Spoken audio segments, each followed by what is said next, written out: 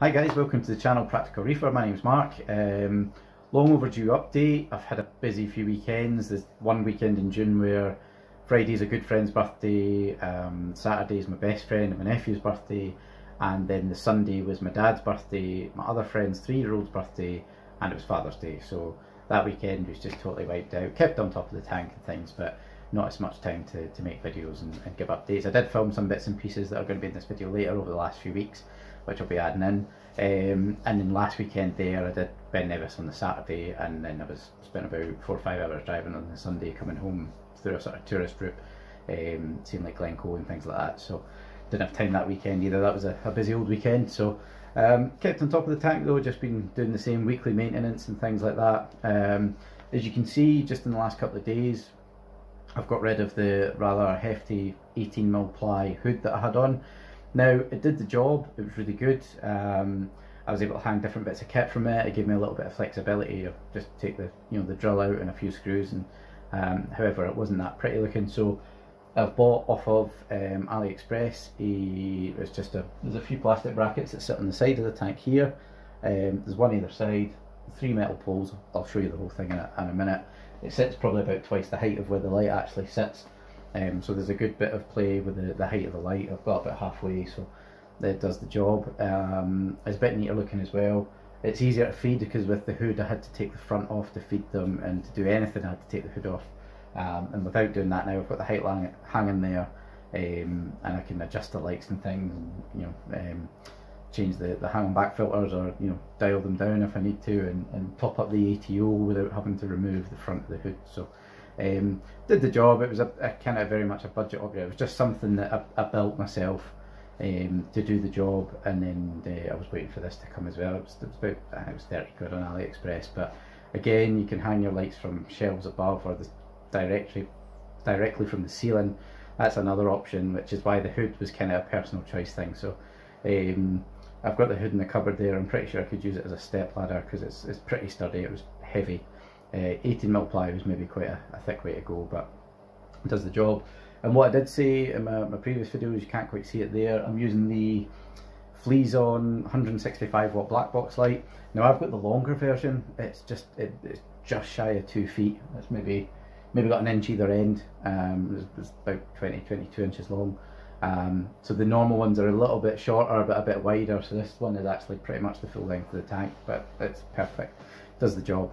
And what it does allow me to do, it allows me to control whites and blues. So if I want to play about with them, I can do that, and I can have but I basically have the whites on just as low as they can be, and I have the blues on about 50%, and that seems to be fine for the softies at the moment. So we'll play about with that light as we go, and it's something new.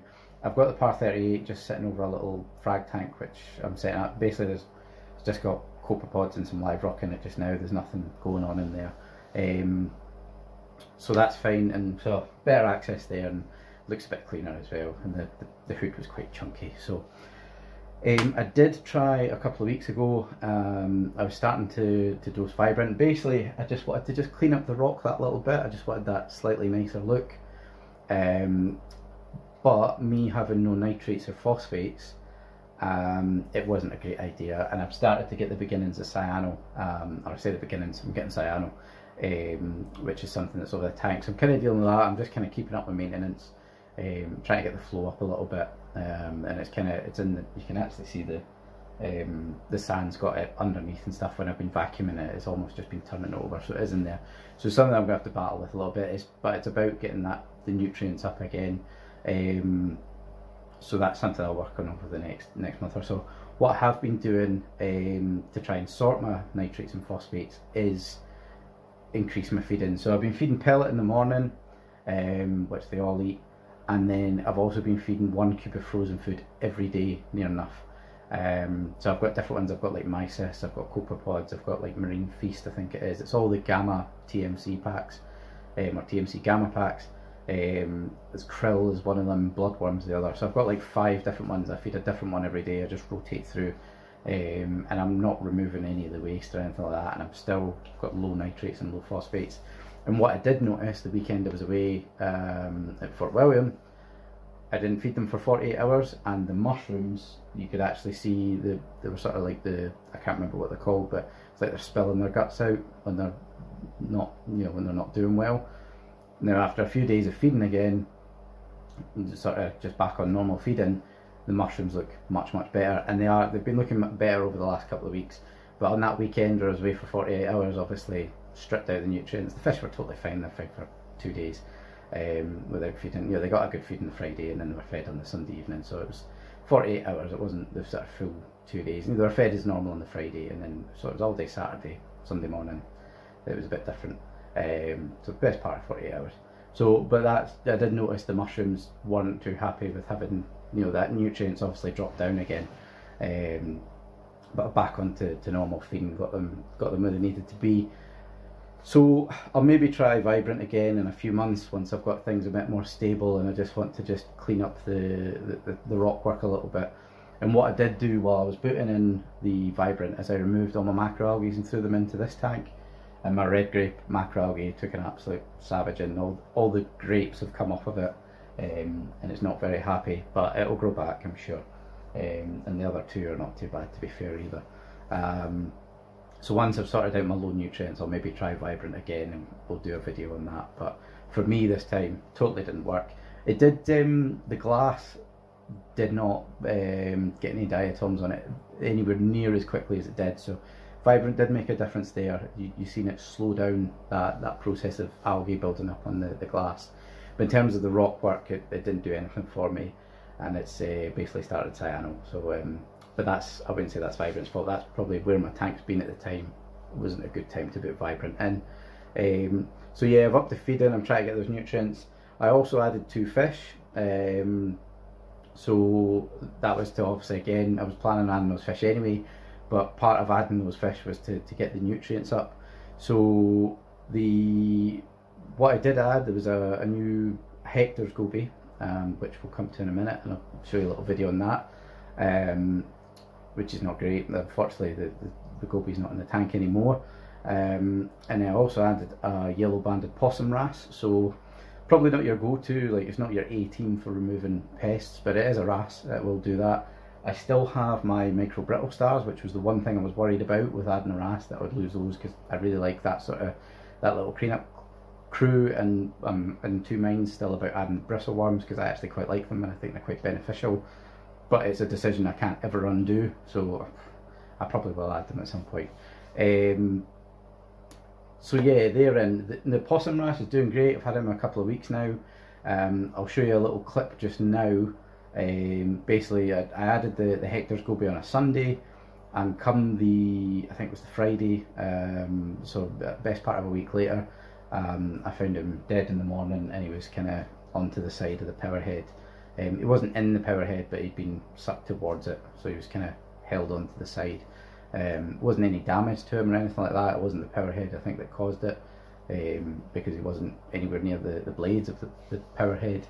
But I'll show you a little video there if it's just me the morning after. So I'll show you that just now, and we'll come back. So guys, the other fish that I got was a hectors goby. Now this is a 20-gallon tank, and sort of a big part of the way I'm trying to stock this tank is using sort of 10-gallon plus suitable fish, so that the tank's more than big enough for their needs. And unfortunately this morning, after a week, I've come in to find my hectors goby on the side of the power head. I'll go around just to let you see. That's really something that I want to be showing. So it's really not good news. I mean, I'd looked about for these. I was looking for a goby that would suit. Most of the other gobies that you would find that will sift sand are kind of 30-gallon plus. Now, this is 20 UK gallons, which I keep referring to, but it's probably closer to 25 US gallons, so I could probably get away with one of the bigger gobies, to be honest. But I ordered this just trying to keep on the side of caution and have more than big enough a tank for all my fish. I don't know what's happened here. I've had him a week. I did a water change last night, so the light was on a bit later than usual, a couple of hours, because I did some things after work, and then cracked on with doing the water change later on, and vacuumed all the sand bed and done that, so it was fine. He was kind of sitting in the bottom at the front. I don't know if maybe it could have been temperature shock, although the water was pretty much up to temperature. It only dropped by a degree by the time I put it in the tank because it was at room temperature and it's the middle of summer. The only other thing is that I came in last night to grab something out of the room because it's my home office, and he was, or I'm sure it was him, was kicking about at the front of the tank in the foreground there. I'm pretty sure he hides under that rock at the back. There's a little sort of overhang, and a fish, when I put the room light on, some sort of fish certainly darted from the front to the back there, and it would only have been either the hectors goby or my other fish that I've got that's quite new, which I'll show you in a minute. So I don't know what's happened there. It's maybe the water change is upsetting, there's something's going on there. There's the potential of the damsel, but he's probably more afraid of things than anything else. I mean, you know, he gets the slightest fright and he'll be straight in that cave. He doesn't bother the blenny, wherever he's gone. He doesn't bother the clownfish. And to be honest, all four of those fish will be out at the same time. I've seen them within a, you know, all in quite a tight group a few times, with the two clowns, the damsel and the blennies, all in a tight little ball, you know, passing each other or just ambling about, you know, looking at what's going on. You know, they've never been aggressive to each other, and the damsel's also never been aggressive to the wrasse, who is a much smaller, much more timid fish than he is. So I don't think it's them. So really gutted about the hectors goby. You know, it was something I got ordered in specially, and I was looking for a little small sand sifter just to suit my tank.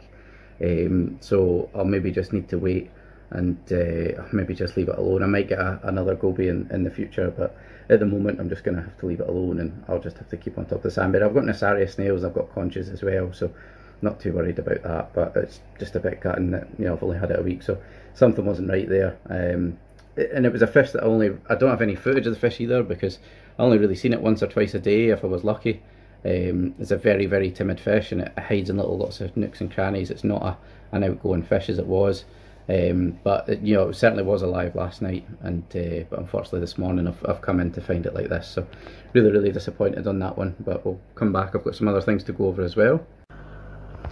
What I've also got today, guys, after the water change last night, the snails actually laid, probably in the night, a whole load of eggs. Now I've seen this a couple of times before in the tank, although maybe been in awkward places where it's been quite hard to see, or the next day they've been gone. So to be fair, the little wrasse there hasn't had a go at them. Probably some of the other snails might do, possibly the conches, or I don't know, something's eating them anyway. Whether they'll come to anything, I doubt it, but we'll see. Maybe if they lay in a better place next time, if somewhere out the way, they might hatch in future, but it's quite cool. I'm guessing it's the little, zoom back out, the Cerith snails, because there's about 10 of those, or it could potentially be the two conches are maybe laying the eggs, or it could be the Nasaria snails. What I did also just see as well, my little Stomatella snail, so that was a little hitchhiker. So he's just basically, it's almost like a slug with a little cap on the top, so it's not a full-on shell as such. You know, it's not going to give him a huge amount of protection, but he's been going about the tank for a good few months now. I see him on the back glass quite a lot.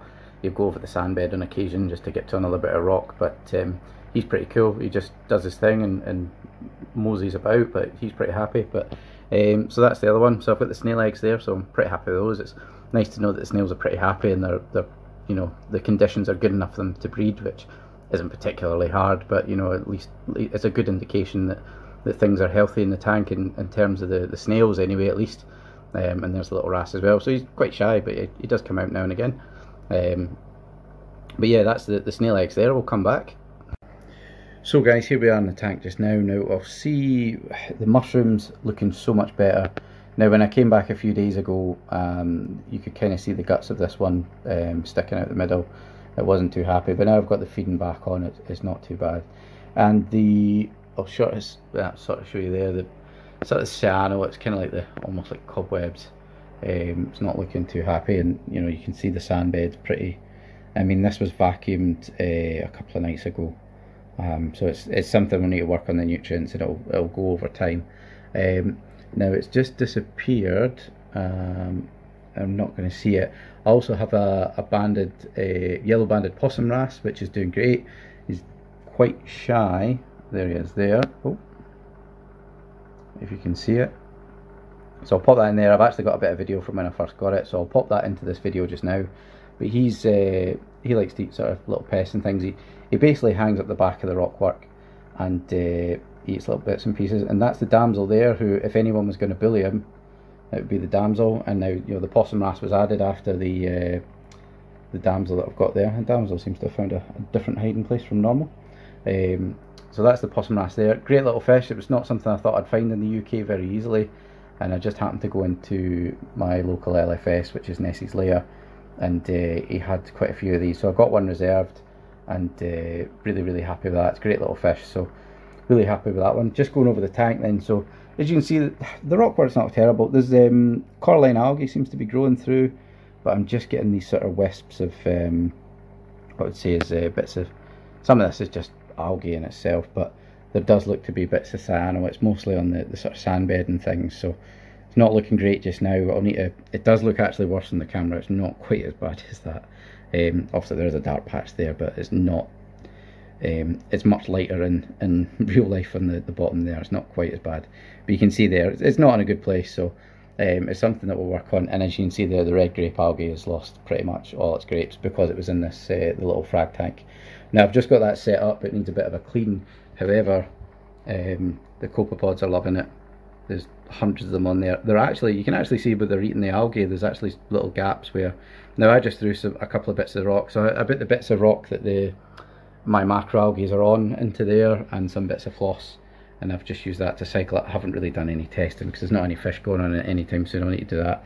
Peppermint shrimp's there, is quite happy. He's doing away. Hopefully he's eating any aptasia if there's any in the tank. And the damsels is nervous as always, but he comes out and he swims about, and he has a good feed with the clowns and the tail spot plenty. They're probably my three most outgoing fish, is the clowns and the tail spot, wherever the tail spot has decided to hide at the moment. And there's one of my snails just having a climb about. But yeah, all looking pretty good. Everything's healthy, unfortunately, apart from the hectors goby, which I've lost. And all my zoas are actually growing. I've got some new polyps on the zoas. You see the bit of cyano on the rhodactis mushroom there. I've also got a new bit of GSP, which, while just sitting on this rack, has actually decided to spread in that a little bit. I've had to move it every now and again, so it's not sticking to there. So looking good that way. It's something we'll come back. I've got loads going on with the tank. Excuse the glare there, I'll come away. But yeah, a few things to deal with there. Just need to keep on top of maintenance and not be dosing vibrant until I've got my nutrients in check. I will probably be adding another couple of fish just to get the nutrients built up, because that seems to be causing a lot of my problems. It's just a lack of nutrients. And I'll just come back a second. I'll let you see. So that's the, I'll let it adjust there. That's the fleas and black box light, and it's on the rack there. I'll even come back a bit further. So it sits quite high. You know, there's potential. I could potentially cut down those the steel tubes either side if I wanted it to be, you know, hang the light higher on the rack, but have the rack a little bit shorter, but maybe look a bit neater.